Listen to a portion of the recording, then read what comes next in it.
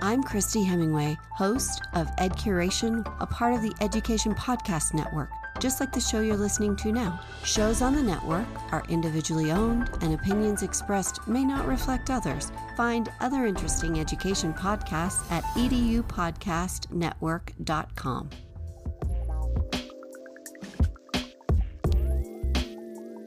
Hello, everybody, and welcome to another great episode of My EdTech Life. I am excited to be here with you all on this wonderful Tuesday, or it may be Wednesday, depending on where in the world you may be. Thank you, as always, for making My EdTech Life a part of your day. Thank you always for your support as well. Thank you for all the likes, shares, and follows. Please make sure you continue to share the podcast with all of your friends. But tonight, I am really excited because this is definitely a show that was a long time in the making, and we finally were able to make it happen. And I am so excited today to have Mr. Kevin Shaya on the show today. So I'm just really, really excited because today we're going to be talking about ARVR, and we're going to be talking about some of the amazing work that he is doing, and of course, where the technology is going and what he sees, being in the forefront of this, where he sees this continuing to go and continue to grow into. So, Kevin, how are you doing this evening? I am doing amazing, Alfonso. And that was a pretty professional intro, pretty sick. So I'm going to start off by saying that was really rad. I think I was like dancing in the background there. I was like, hey, let's keep this music going. This is a DJ session now. But I'm doing fantastic, man. Hope you are the same. Excellent. Yes, I sure am. And like I said, very excited that we get to talk today. I know that we've kind of known each other just, through the Twitter space. And then we got to meet once many moons ago at TCEA.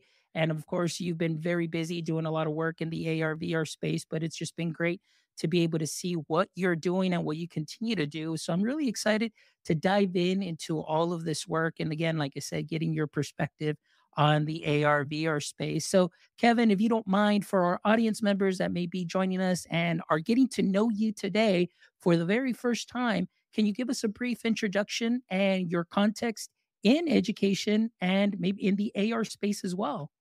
Yeah, so I'll just say that I've only been in the education space for a couple of years. I was actually in post-production working on the studios for like 15 plus years. And when I was working as the executive director at Sony, my job was to engage with anything VR and then augmented reality related as well.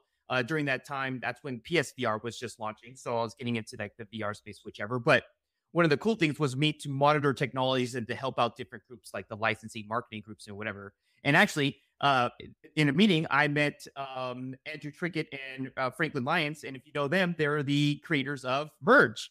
And I remember getting the cube and then taking it home, I thought it was cool because one of the things about augmented reality at the time was just you point, click, and you kind of just like place your camera in front of it, where they had a tangible object you can manipulate. I'm like, wow, that's kind of new and kind of cool. Let me kind of test it out. And, because of that and having home the weekend, that was kind of the genesis of me creating the app Moment AR, which we'll probably talk about a little bit. But to fast forward a little bit, yes, I created an app in the social emotional learning space. And I co-created with my wife as a school psychologist for the Burbank district, Go Burbank. And in the past couple of years, probably more notably due to COVID, I've been teaching senior software design at Cal State Northridge. So I would say because of this Merge Cube right here, not only did it give me the education space as well, but I'm also teaching it at the same time. So that's pretty cool. Nice. That's wonderful, man. So we're definitely going to dive in because, as you know, one of my favorite parts of this show is, number one, getting some amazing guests such as yourself. But number two, I always tell my guests, I always consider anybody that is sitting right across from me, well, here, remotely, as a superhero, somebody that I look up to, some of the work that they've done, how influential it has been, not only in my practice, but just to continue to learn where, trends are. And of course, the technology is going. So as any superhero, they all have an origin story. So Kevin, if you don't mind, can you share a little bit of your origin story as far as how what your passion was that led you into working into studios, and then of course, leading up to getting into ARVR? Yeah, I think the passion I got into, and I think I was accidentally wrangled into it years and years, many moons ago, when this wasn't a 40-year-old face, was right after college. I started at Warner Brothers, and they actually switched the job on me on the last minute. And they put me into data wrangling, which is just you're taking care of data into the facility. But from there, I started to learn how to code. And of course, I had a computer science degree, but I didn't really know how to use it in the workplace. And I kind of learned how to code from there. And working on post production and video production, I learned about color correctors, which is, too long, didn't read. It's more of just like the video you see on your screens is how it perceives on the theaters and stuff, as well as that's how they color correct. But I really got into like the engineering aspect of it.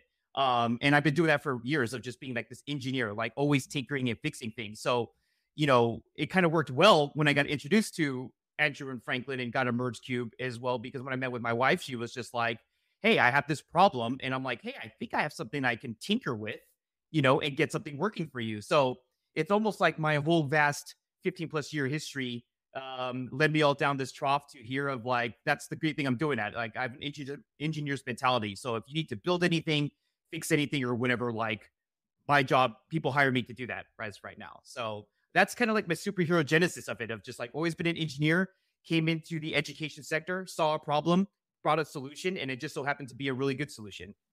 That's wonderful. And like I Yeah. said, you had that background and of course computer science and so on. Now, going back a little bit further as far as like maybe your, K through 12 experience, was there anything there already that you already said, this is, or maybe somehow along the line that would tie into what you're currently doing as far as that passion? Were you like into video games, or was it something like you said, that engineering mindset, just always being a critical thinker, trying to find solutions to problems?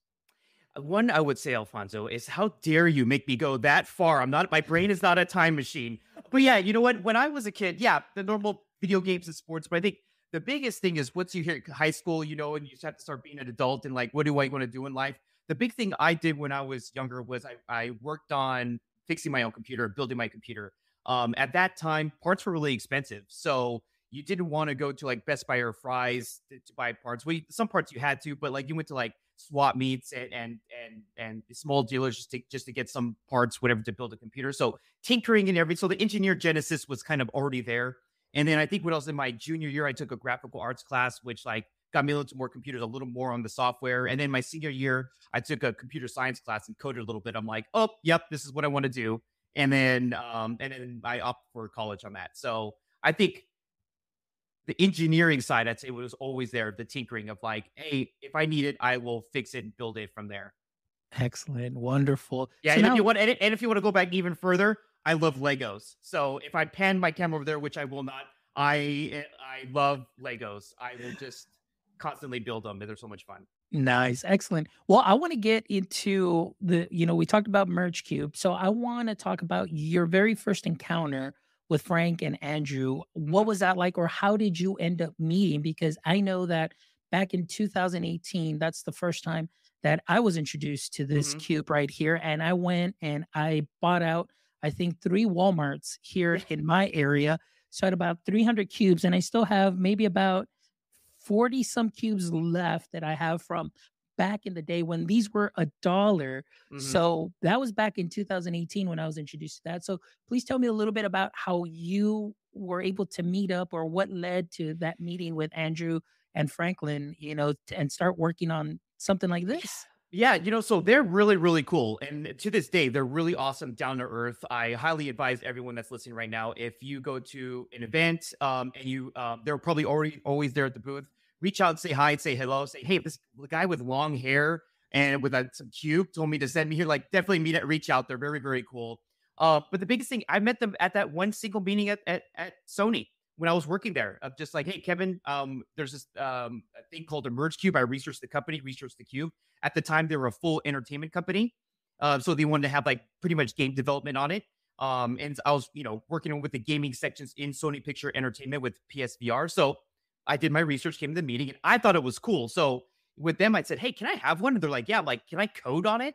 And they're like, yeah, we'll have a developer send you the SDK, the software development kit, to code on it. And to be honest, actually, this is another fun fact. I never coded in game engine, especially Unity, before in my life. So I spent that whole weekend on Saturday and Sunday building something up. And that was from Friday night, literally being at home, and my wife going, I had a rough day, because she assesses at school, being a social psychologist. And she goes, I'm having trouble with a couple children. I don't know what to do. And I make the joke of just like, it's the first time I actually sat down and listened and paid attention to what my wife said about work. Because usually I didn't understand it, but now I'm trying to understand as an engineer. And she's like, yeah, I would love for them to just kind of just sit down and not move and correlate what I really want, which was feelings. And yeah, built it all weekend.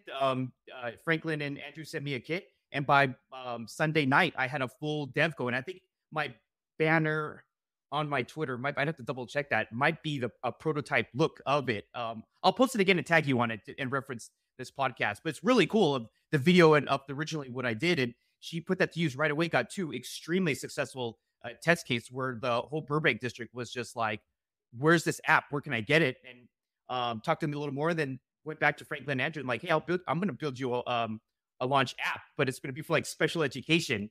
And so I think at launch, it was a $50 app at the time, which some viewers might be listening like, hey, I remember when it was $50. And then a couple months later, the app got acquired from a company. And then due to stuff we won't talk about, I got everything back a year later. But yeah, kept up conversation with Andrew and Franklin the entire time. I would call them my close friends right now. Excellent. Yeah, I've actually had the pleasure of meeting Franklin, and actually Steph has been on the show. She's been a guest here, like probably within my first year, maybe within the first 40 episodes. So it's been a while, once we got doing remote learning and everything like that. So she's been a guest. So they're all, like you said, you describe them. They are wonderful. They are great. They're so polite, so nice, so caring, and they're just always willing to help and answer questions. And, I've seen them at booths and, got to hang out with them. And so they're great. And Yeah. also the app, like you mentioned, I will be sharing that. All of that will be in the show notes too, as well. I am sharing the link to the website so people can go visit the website. You can download it on the App Store for iOS. But what I'm going to do here also as well, Kevin, is I'm going to go ahead and share my screen because I actually have it downloaded. So you can tell us a little bit about the app, like you said. And I know that you said that you built this in response to a problem that you're trying to find a solution to, which is your wife assessing, students for her school district. So let me go ahead and bring this up here. This Definitely. is the Moment AR app, and we will go ahead and go through the emotions first.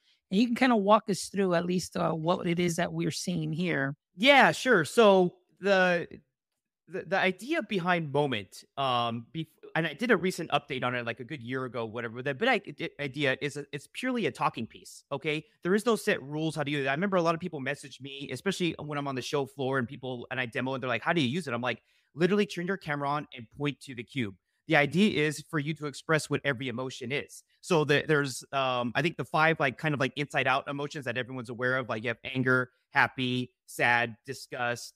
I'm missing someone. Disgust, anger, happy. No, the sad. Well, I added a 6th one, which is boredom, right there, and it pretty much covers each side of the cube. And you could actually click on each emotion, and it'll get to 6 sub emotions of that. And of course, this was all engineered and thought out from my wife. So one thing as a software developer, which you do, which is called like user focused testing, if you make sure that everything is approved and look. So when you're going through all the animations, you'll notice that one animation doesn't take over all the other ones. The purpose of this is she doesn't want one child or user to pretty much focus on one emotion. So that's one of the cool things about when it was developed is that every single animation character created, the way it was placed, and whatever was all engineered and signed off by her. And yeah, so the main core module, the emotions module, is just every emotion on each side with 6 sub emotions to that main emotion. So like you're viewing anger right here. You have one that's anger towards another person, that's slamming the door on someone. You have anger, jealousy. You have anger towards oneself, anger towards another person, anger towards a group of people. So it kind of just spreads the emotion around. But the big idea of Moment is for you to just talk. I mean, I have had people that haven't used it in the social emotional learning space that said, I don't understand the app. I just sat there and talked to my kids about it for half an hour. I'm like, 1, half an hour, that's amazing.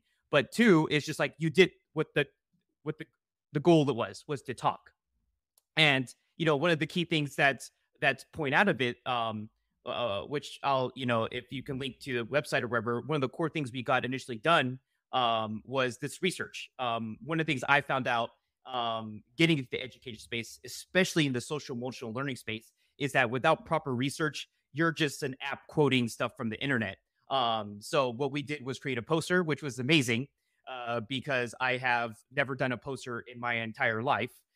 But that poster, and yeah, if you go to the research section, and excuse everyone for my horrible Wix page, I'm not a web designer, but yeah, that was one that was submitted to the CASP, the California Association of School Psychology, and I think that was 17? 2017, yeah, 18ish, whichever. But yeah, never done a poster before that got accepted, and it showed three key elements out of the app, and it was shown in like a pool baseline between like 5 to 8 children, which was it showed students' response time, student engagement, and comments for feedback. So response time, as in like how fast are you getting answers, students' engagement of like how long they're engaged with you at one given time. Remember that I talked about earlier, that was one of my wife's problems, was that she wanted a student, or I'm sorry, a user to sit down with her and give answers instead of her chasing around or trying to use some type of toy to do that. And the key out of it is comments per session, meaning how many key words did she get out of that session that she otherwise wouldn't get. So a good example of that is, maybe a kid said, I am angry, and I'm angry because, my parents are always mad at me. That right there is ammo for the psychologist then to further dig and deep in and get the assessment, which is the main goal of the app. Man, that is wonderful. And like you said, it's so interesting and how powerful this can be. And like you said, even not knowing what the app does, but just being able to talk. And that's one thing that I love that you mentioned, that the teacher had no clue what she was doing, but she got to talk for 30 minutes, about all of this. And that's because I didn't even really go into all the extra features that the app has. And let me see if I can get that right down a little bit, just so we can see the extra stuff, because it wasn't just those scenes, but there is some additional stuff here. Yeah. Okay, we go to the menu. While you're loading that up, while you're please. loading up, I'll verbally explain it too. So there's a couple of modules. There's action, social, scalar, and custom. So the actions is all just like for languages. So it's all the emotions doing action verbs. So you probably have like son, happy throwing the ball, and there's kicking, and there's sleeping, and there's I think that's still the first module. Yeah, those emotions. Yeah, and then the so you have all the them doing action stuff. So you have discussed their reading. So as a developer, fun fact, I reused all the emotions instead of creating all new characters, because that creating new characters and animations costs like a lot of money. So I'm just like, how about I just reuse the emotions doing it, and it kind of serves the same purpose, and you can kind of recycle feelings like, hey, why is angry right here doing jumping jacks, and that becomes almost a language has become a talking piece there. But there's each animation is doing or each emotion is doing an animation on each side, and I think there's up to 18, so there's six 3 iterations, obviously one on each side, so 6, so 18 total different language verbs. And then there's another module on there is social, which was another request from Burbank, which is, I just want 2 people in the middle of the cube, and I want them interacting, and then it's a talking piece. So it's more of like the social skills aspect of it. Like, here's a good, right? And obviously, if you click on it, it changes it. But here's just like, hey, there's 2 characters, and what are they doing? Like, where are they pointing at? What's the kid in the blue hat doing? What's the kid in the gray hat doing? Like, how do you think the kid in the red hat feels? Have you ever been like this before? It's purely just talkie pieces, and there's 6 different social interactions between that one. The 4th one, scalar, is the same emotions initially, but they're on like a scalar scrub bar. So if you just kind of scrub from 1, 2, 3, 5, it's a barometer of emotions on it. So if you are on disgust, maybe you're at disgust level 1, and then you could scrub to a level 5 where you're most disgusting, which I think at level 5 he's probably about to throw up. So like level 4 is like disgust, there's something on him, and 5 is he's about to throw up. And that's the same thing with all the emotions. So the same thing with anger. If you go to anger, you'll see a level 1 of like he's a little bit pouty, and probably a level 5 where he's physically going to destroy something. So obviously I'm not going to put in there where he's punching a wall or hurting someone else, but you can alert to it, right? Here's he's kind of slamming something. And level 5 is I'm going to physically destroy something. So it can give you some type of a scaled out value of that emotional barometer. What I like about it too, because I try to keep everything COPA compliant. There's no data going in or going out, but you could use this as well as kind of like a daily score if you wanted to, if you're checking someone's emotional level. And the last one is custom. This is one of the one updates. One of the things that Moment was lacking, and the one thing I heard a lot in the social emotional learning space, especially from speech language pathologists, but also in just general education space, is the idea of putting your own custom cubes on it. So you actually have an option in here to create your own cube if you wanted to, which accesses your own photo library in your phone. And you can create your own decks as well. So in the social emotional learning space, if you want to create your own emotions using pictures on every side, you could do that. What my wife usually does is she walks around with this, the user on their phone and says, take all the pictures of that make you happy or angry or whichever. And then you could go back to and review it. And then you could save that deck for future use. Or you could do it in some type of fun education way of maybe turning into like some map hack or something like that as well. So that's like the latest update in customization. And of course, in settings, what we do have is we localize that for Spanish to English. So there's an English subtitles on it. And also you can also add captions and text to speech on all of them as well. Man, which is cool. So this is very robust. This is just wonderful, and like just the potential that it has in again having that dialogue and working on those cues and just being able to have a student open up, or even if it's a nonverbal student, maybe they just don't feel like verbalizing, but being able to at least pinpoint and say, okay, this is where I'm at. And even with the scale, being able to scrub, 1 through 5, this is something that is very, very powerful. Now, let me ask you, currently, what is the price of this app right now? It is completely free. The only problem is it's only available on iOS. I had a couple Android users go, man, and I'm like, man, I'm so sorry. The big thing as an innovator and everything myself is, how much can I push it with the Merge Cube, and using some of the libraries and everything else, it was only really available on the iOS, like the text to speech and whenever. Remember, I don't work for Merge. I'm a third party developer. So I got to work with whatever software development kit they give me. And to be honest, I think I'm one of maybe 2 or 3 other third party developers out there that are live. The rest are all the internal Merge team. So that's why, unfortunately, there was an Android out. And I think out of every 100 iOS user, I had 1 Android user. So it's one of those things of like, I made a business decision there. But on iOS, as a construct, it's completely free. Wow, this is very powerful. So for anybody that's watching and all our viewers that are going to be catching this show at a later time, please make sure you check out those links and make sure you check out this amazing app, because it could be something that could be a game changer for anybody at your school, and just to be able to just even spark those conversations. And really also, I love the fact that you actually have a link there to actually print out a cube if you don't have one of these. So that also right there is a game changer. So don't feel like, oh my gosh, I don't have a cube, this isn't going to work. You do have the option of being able to print out a cube and making it available to, either as a class set, or if you just want one, and then just project your device onto the projector and then just have those discussions. That's something that's wonderful. And I can definitely see how great this could be for, students. And again, the importance of opening up those dialogues. And again, sometimes students may not feel like speaking, but you can still be able to reach out to them and they can still communicate what they're feeling. And so this is, wow, like this is amazing. So your wife has the solution maker here at home. And I still can't believe that you said this started on a Friday, you listened to her, and by Sunday, you already had something for her ready to go. And did you expect this kind of traction right away?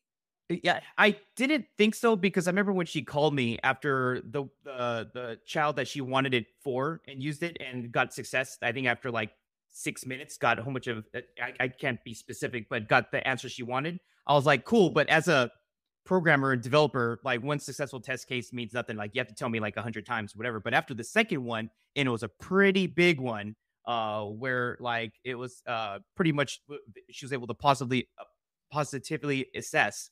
Then I was just like, I think we got something here. Why don't you talk to all your colleagues and see what's up? And then it kind of, exploded from there. So one thing I did want to note, though, that's very, very important, which I know in the education space it's important, but in the special education, it's extremely important. Moment as of last year is now patent approved. It got patent approved due to the whole methodology and everything of it. So if you're looking to deep dive in the research, I think I have in my research page of not only do I have video clinical testimony of it, but I have the white paper, which led into the patent, which I showed, which I have links to the patent as well. So yeah, I have everything on there too. I know, especially in the SEL space, it's very big to prove out what you talk about. And I'll just say, like, it didn't happen overnight. That's the one thing I'll say. I'm like, oh, it didn't happen just like, oh, we did a poster and we got a patent. Like that took a good 3 to 4. I think the patent submission by 2018 and last year. So it took almost 4 years. I'm pretty sure COVID probably delayed something, but I was able to get something 2021 of a first initial review, had to modify it, and then it got approved. But yeah, all the research and everything is there. And there's a couple, one clinical trial, I think, posted on there as well. So tons of research there for you to read on. So for those of you that maybe aren't touching SEL, you're like, hey, I'm going to give it to my professional in my school, whatever. Definitely, like I said, you could print out the cube. The app is free, and then pepper them with research. And of course, you can reach out to me. Unfortunately, the cubes aren't a buck anymore, like at Walmart, like Alfonso mentioned in the beginning. And so they're, I think, maybe 15 to 20, but you could print out a paper one to see if you like it. And of course, there's a whole bunch of fabulous content from Merge's site as well. Yeah, and here's an example of a paper cube. So we've got that. So that's what you can get, that you can print out. And of course, you are so funny cube right there. I got one right near my desk just for this specific one. Here, if anything, you could see that I just taped it real quick. And see, this is why you want the real cube, because look, I just squeezed it and thing popped out, but it'll give you what you want to do. And if you are really loving it, you can find it on Amazon, or maybe you can find people that are offloading the original dollar cubes. I don't know. I think everyone bought those out now. So yeah, for sure. But hey, you know what? Glue stick works really good. Glue stick works really good. And of course, you got this one right here as well. But, you know, this is amazing. And again, you know, when I first saw this, huge fan, like I said, thanks to Jamie Donnelly as well, you know, with ARVR and EDU, you know, the chats, I know the chats aren't happening anymore. I know she's very busy, but, you know, she shared it. I remember we actually did a Twitter chat on it and everything. It was just amazing. And just the work that you've done and what you continue to do and what this app continues to provide, something that's amazing. And like you said, for the SEL space, and you've got, you know, special education and, you know, very well thought of, and there's research. And one thing that I love, it's like you can definitely sprinkle it on to what you're already doing great, teachers. And of course, even Kevin, you know, offered to listen in case you have any questions as well. So that's wonderful. So you make sure you check out that link as well. So now, Kevin, I kind of just want to change and then steer the conversation a little bit. So now, with your experience here programming, you know, your experience writing for Merge, and you're seeing obviously the innovation in ARVR. We saw, of course, Meta, you know, of course, coming out with their goggles, and then now they've got the new goggles coming out. You've got, you know, pretty much essentially, you know, a lot of big players in the ARVR space. So through your experience, through your lens, and through the access that you have, where do you see this technology continuing to move forward and leading into, and maybe in 2023? What are some of the trends that you're seeing? Well, you know, the problem with Moment years ago of like, where do I want to build this on or whatever was, hey, you can get this for $15 and everyone has a phone, and boom, you're in augmented reality, you're done. Where at the time, I think a Vive Pro, which I have over here, was like, what, a couple $1,000s? And I'm like, there's no psychologist going to get a budget for that. And there's not even budget for anything less. And they have to put it on a child's head, you know? So it's probably like, they have like some legal issues they have to work out with or whichever. But, you know, the big thing I'm seeing is just like, it's a little more portable. You know, in real glasses, which I was impressed with, I think I saw them on Amazon, like on sale for like not a couple hundred, but like $300 to $500. And I'm like, I could see that being hey, it's glasses like anything else, not a whole headset I have to put on. So I think as time moves on, the portability, feasibility, accessibility mixed in with a really good price point, you're going to see more developers like me, like go, okay, like, you know, there's 30,000 users, that might make sense. You know, that's why you're seeing a lot of more enterprise stuff, because, still businesses have to make money, you know, but I think with that nature of just like having that in more people's hands, and you can do a combo of it of a software and hardware, I think you'll see more adoption from there. So I would say in the ARVR space, it's exciting times to the fact, much different than 5 years ago. Oh yeah, most definitely. But like I said, having these, I mean, everybody's got their hands on one of these, whether it's Yeah. iOS or Android. They all have, sometimes they'll have, the same app for both, but the access is there. And oftentimes I feel like even as educators, there's always kind of like a slight disconnect, because what happens is I know that, many of my colleagues or friends, they'll go out to, let's say, movie theater, and they'll scan a poster and they'll see, something like an ARVR. But Mhm. then when we come back and, we're in our natural setting in our school, and they're like, "Oh, no, no, that would never work here." And nobody uses ARVR. I was like, "Wait a minute, didn't you go watch that movie? And didn't you say you scan this and do that?" And they're like, "Oh," like they kind of don't make that connection, with education. And of course, one of the things, like you said, it's just the access, the money. Of course, CTOs don't like it because it's like, "Oh my gosh, I'm going to have to open up this account," or, obviously the age restrictions on those. And interoperability is something that's huge too as well. We want to make sure that, students get access pretty much on any device. That would be great. So even though there's still a lot of work to do, I am very excited, and I've been very excited about this space since 2018, and we still continue to see it grow. And of course, with all the talk of the metaverse, and we're talking about digital universities, I know we kind of talked a little bit pre-chat, and I don't know how Mhm. much you can share because I know it's part of your work, but Mhm. if maybe you can kind of share a little bit about maybe some of the projects that you were or you were asked to do for the university that you're working for. Whatever little bit you can share would be okay. Yeah, I mean, so, piggybacking off our previous thing about AR, VR, and accessibility, where it was just like, um, Cal State Northridge has a VR training kind of software that they use and whatnot. Everything's great, but they wanted their own kind of custom functions into it, really, really specific. And I got some of my graduates. We got together and kind of built a prototype, and now it's like a full fledged working thing. Kudos to them. We built it all over summer. It's one of those things they graduated, and I'm like, well, the job hunting right now is a little rough due to recession and everything. But I'm like, projects look amazing on the resume, and so we got that, delivered that, and they were still hungry, looking for more, kind of looking for a little more public. And we kind of have another app that's more of like a entertainment gaming app that has a big education side. So you'll probably hear something from that come another month. It's not AR VR, but the biggest thing is that it can use media assets. It gamifies media assets, which is really cool. But yeah, and then professional side, I strangely have been in contact by a lot of NFT companies doing a lot of NFT work. People want to do something innovative or piggyback off something else. And since I've kind of known for building something from scratch, like Moment and other stuff, and making products out of it, that's where I get a lot of my work from. So let's talk a little bit about that experience and what your thoughts are. I know that with last year, this last year, there's a huge boom, NFT boom. Everybody seemed like they were dropping NFTs like Hmm. crazy and so on. And of course, we know, we see the news, we see a lot of stuff that's happening, and that kind of just causes that caution in some people. Like I'm a big fan. I own some NFTs. I find that there is going to be some utility in that in the future once everything kind of settles down, and can be great. But what are your thoughts? And again, I know that maybe, as a builder, you have your thoughts on that. It's work, but overall, your thoughts about the NFT space and maybe a little bit about the metaverse. What are your thoughts on that? Yeah, I mean, it's so funny. I joked with a couple colleagues of mine of like, I'm like, the metaverse kind of existed forever. I'm like, if you played MMORPGs like World of Warcraft and Star Wars Galaxies, I'm really dating myself there. But I'm like, it was kind of like persistent worlds that you lived in and built houses and other stuff. And so I just think with the metaverse and NFTs and everything, you have to go through like the FOMO stage, because unfortunately things are a business, and that's what the first round of NFTs went of like we're gonna sell, we're gonna make money, and then move on.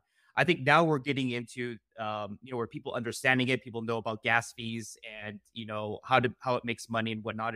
You're seeing a lot more synergy and business dev play out of it, so like Warner Brothers has, you buy the NFT bat cowl, and like it only works with if you had that NFT, you can only use that Snap and Snap, and you can only be first access to exclusive stores. So there's a business synergy around it, and I think that's clever as well. And I'm business advisor for a company called Five Head Games, and they're coming out with an NFT game. in another month. And that makes a lot of sense to me too, because I used to collect baseball cards when I was a kid, and baseball cards are worth money the longer you have them, the law of supply and demand. And kind of the same thing with digital card games when I'm playing games like Hearthstone or Yu-Gi-Oh, whatever. Like after I play the digital one, and after a year, and if the season one is obsolete, it kind of just ends there. Where if you turn those into NFTs, it kind of has the same rules as a baseball card or any other Magic the Gathering cards or whatever, which is like, hey, like they don't make them anymore, their legacy, and now they're worth money. So I just think you're just in a transition of the people understanding and now what its true value, which I think NFTs have a lot of cool stuff into, especially with the business synergy side. Yeah. And one of the things right now, I know that it's huge on the business side of things, but there are a couple of educators that are really trying to bring at the use of NFT, and just to have educators see the potential that something like, NFTs have Web3 into the K-12 space. So now I know you work in higher ed, but maybe, you may hear from your colleagues or maybe some friends and maybe people that that are in the K-12 space.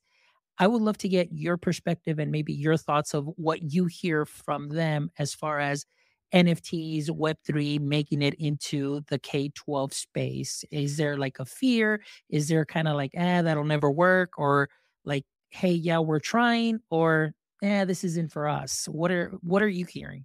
Yeah, if anything, I think that you're going to see a big leap in the K through 12 due to the fact that not only are it to teach you about the latest technologies and also the future technologies, but also it teaches you what's the future of what financing looks like, or what it means to admit that. So it's almost like the genesis of education before you get into that, right? So before I go into like crypto coding, I need to understand how that works and how the back end works and like the high level of that. So I think you're going to see next year, and I know that because I might be working with a couple of them, is that you're going to see a lot of things come out, which is like maybe a gamification version or maybe like a fun art version or something like that, where, K through 5 at the very minimum is you're going to get some very basic things of like how to create an NFT, or how some basic things of like how do financials work in NFT market, and they're going to gamify it so you can understand it. So they're not going to like open up. You see algorithms and like there's laws of supply and demand, all this other stuff. It's going to be more gamification version, but then it gives more them an access to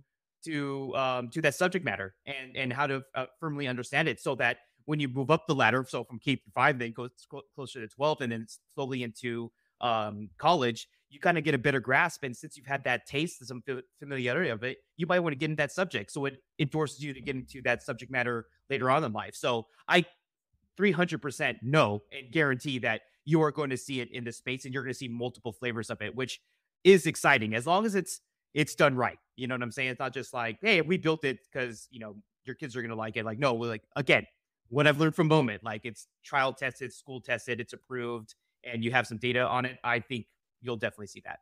That's perfect. And that's exciting. And that excites me, hearing that, because oftentimes it's like there isn't enough information out there. And of course, Mhm. teachers will go just with, oh no, well, this is what I hear in the news. And then of course they close themselves off. But, I think that we don't give enough benefit of the doubt to some of our students. I mean, like you said, you yourself saying how big of a gamer you were and playing, World of Warcraft, and you're playing all these games, but also the students, playing Minecraft, playing Fortnite, playing Roblox. I mean, they know what digital assets are. Maybe they may not know it in the standard verbiage and what we as adults talk about in the business side of the NFTs, but they have that concept and they are a little bit familiar with those concepts. But so I'm really excited, and especially with you telling me this, that I'm really looking forward to that, because it's just like I said, it's always preparing for the future of work, and the future of learning. And Web3 is here, and of course NFT space can also make some big change, and just really just spice up education in the K-12 space. I mean, this last week, Yeah. everybody is like chat GP over.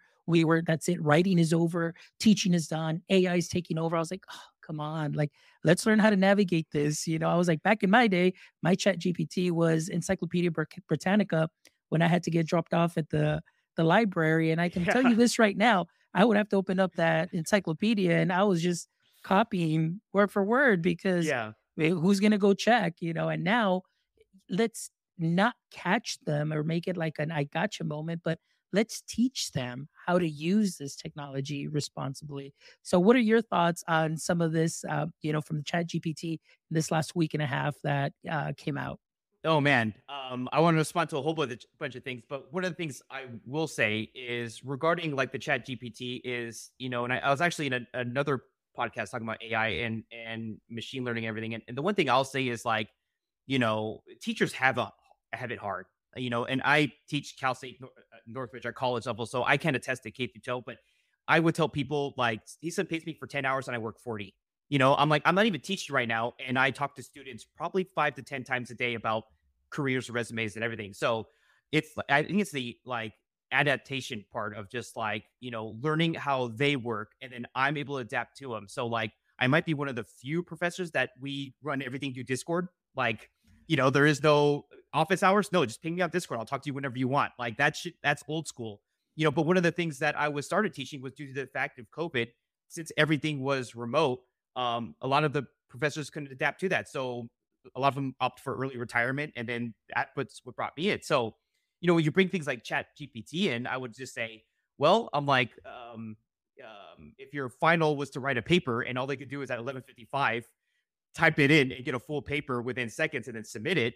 I'd say you probably have to like change up the final a little bit, meaning like instead of just reading that paper, maybe you just read it and they have to fully explain to you, quiz them on it, because most students then are just going to like turn it in and be like, cool, yep, I wrote you the perfect paper, and they're going to go back to playing games or sleeping or whatever they're doing. But if you quiz them on it, then you could, there's a gotcha. So I think there's things like that you could probably adapt to it. But then, you're just asking for teachers to do more work of changing curriculums, whatever. So to every situation, potato, but I think it's really cool.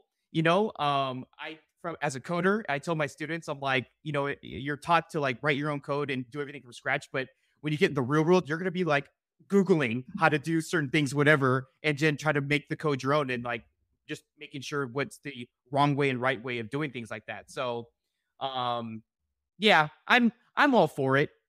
Me personally, I don't knock anything of it, but I could totally see the very negative side of it. And, it's kind of scary. It's back to where it says, hey, a robot will take over your job. And, it was sci-fi at the time, but then, we're at close enough where, I mean, isn't there like pizza vending machines now where you can Yeah. like go and make a perfect pizza? And I'm like, isn't that just replace a restaurant? Um, but because of that, how many jobs did it open up just for engineering, robotics and stuff right there? So yeah, I think this is just a discussion that's not going to go away. It's still in the shock phase, but once people just welcome it and adapt to it, I think you know, people get some clear cut answers. Almost like when NFTs launched, right? Everyone just made Yeah. money. Like, how do I do it? I'm just going to copy them. And when people started losing money, they're like, this NFTs are terrible. Tell it to Fox News and tell everyone the NFT is terrible, which I'm like, okay, well, now we got to adapt and move on to the next phase of Yeah. it. Yeah. Or even when the internet, it's like, oh my gosh, now they've got Google. Now they're just going to type in and they're going to go ahead. I was like, okay, isn't it the kind of the same thing? And we're still Yeah. using Google. We're still using, so it's like you said, it's just adapt and things change. But I'm really excited. Like I said, the K-12 space and it is definitely going to change. And, one thing that I did notice is coming back from pandemic is like the higher ed space seemed to have been like just took a huge leap forward and was just doing some amazing things. And right now, even in the ARVR space, like things that I'm seeing that are so innovative. And then now I'm like, man, when is the K-12 space going to catch up? Like before, I felt like we were ahead, being very innovative. And then, of course, like you mentioned, you have those professors that were very old school that couldn't Yeah. adapt. And now we've got professors like you now that this is what you grew up in and you're able to adapt, you're able to improvise depending on the situation.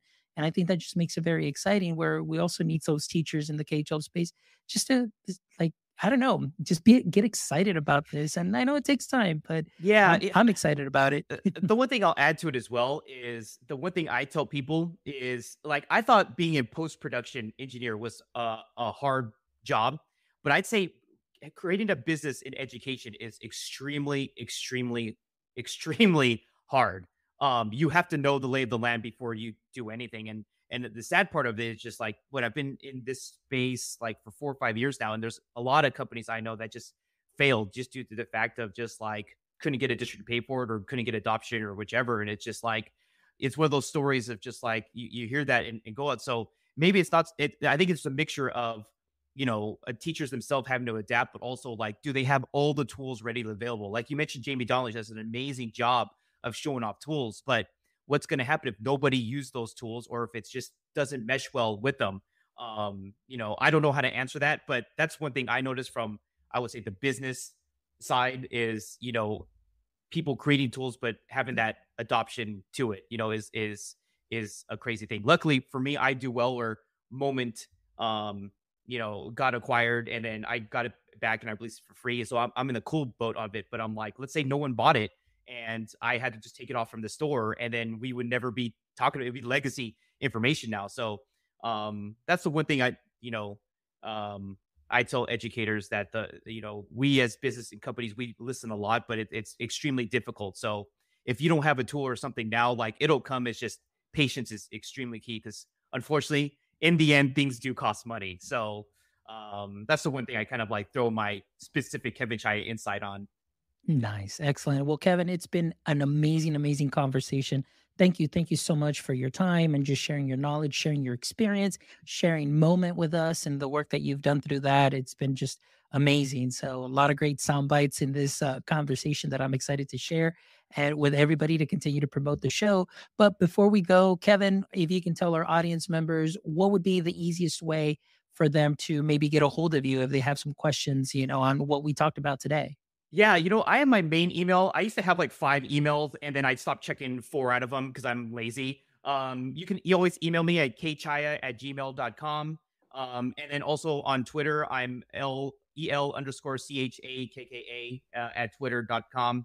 And actually my pinned tweet is actually a full demo to Moment, which is awesome. So reach me out on Twitter or on email is perfect. And I'm usually parked right here in front of my computer. So I'll be able to chat. Perfect. Excellent. All right, Kevin. But before we go, I always love to end the show with these last three questions. So here we go. Question number one. Ooh. In the current state of, we'll go with ARVR since this is what we talked about. In the current state of ARVR, what would you say is your current kryptonite? Kryptonite? Well, I would say the kryptonite is the business side of it. It's just if I build something, does it get adopted, and do I have longevity? Good example is I'm only one man. I'm unfortunately, if I'm able to grow more arms, I'm able to code a lot more, but I only have 2, and I'm a horrible coder. So I rely on third-party people to code, and that costs money. So what I'm able to build is just like, is it successful or not? And like I said, in the education space, is difficult. So my kryptonite is building stuff in AR that gets adopted, and that it can prolong and move more off of it and turn into like a successful business. So that would be like a unique kind of kryptonite, like the business portion of it. Okay, perfect. Good answer. Good answer. All right, Kevin. Question number 2. If you could have a billboard with anything on it, what would it be and why? You know what? I'm going to be completely honest here, and it's going to sound taboo or weird, and hopefully it doesn't strike anything up. I would say teachers aren't paid enough. I would have a billboard that literally says teachers aren't paid enough. And if anyone ever complains about that, I would be like, be a teacher yourself. And after one semester or how longer it is, they will 3000% agree with you.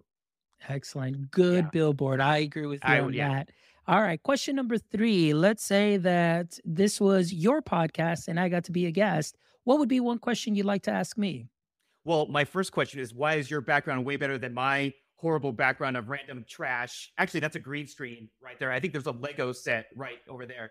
But, my one would be, and I think I asked this a lot of people, and I think I recently just asked it a month ago when I launched the alpha version of a new app I'm building, is what are you looking for as an educator? So if this was my show and I called the Kevin Chaya App Building Hour, and I'm going to build an app, and I called in callers, and Alfonso pops up, and you're like, I need what? This is what's missing. Go. So I would need an app all right, an ARVR app that could be easily accessible either on iOS or Android, but that would allow our math teachers to feel a little bit more comfortable using manipulatives. And I know I said strictly math, but this could be cross-curricular because I know with science too, we can be hands-on, but it was something that would be a little bit more affordable where you wouldn't need a huge headpiece and that it would be standards aligned to what Texas has, because I know a lot of apps come in and they want to sell stuff, but it's not really aligned to a specific curriculum. So that would be my spiel on that, on what I would be looking for. Okay. I like that. I like you. The key portion of that is you just want an app, just build it, but I want it to be curriculum aligned, as in Yes. like it's run Like, through the ringer. So yeah, yeah. standards aligned. That's the thing. And that's the thing in Texas. Just hint, hint for any companies. Wink, wink. If you want to sell in Texas, make sure you are TEKS aligned and you do have your research. Like Kevin has his research on the website, then you'll probably get your foot in the door a little bit more. So just throwing that out there just from personal experience. Awesome. All right, Kevin. Well, thank you so much again, as always.